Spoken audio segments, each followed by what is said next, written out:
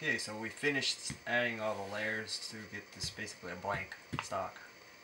And now what we're going to do is carve away rough shape, or carve rough shape into the stock with a knife. And then with both sides, and then after that we'll go over with sandpaper and smooth out the entire thing to where all the parts fit. And then we'll probably cure this thing with a super glue or some sort of epoxy resin, and once it's hardened we'll polish it out and assemble it. And so that's where we're at right now. We're almost there.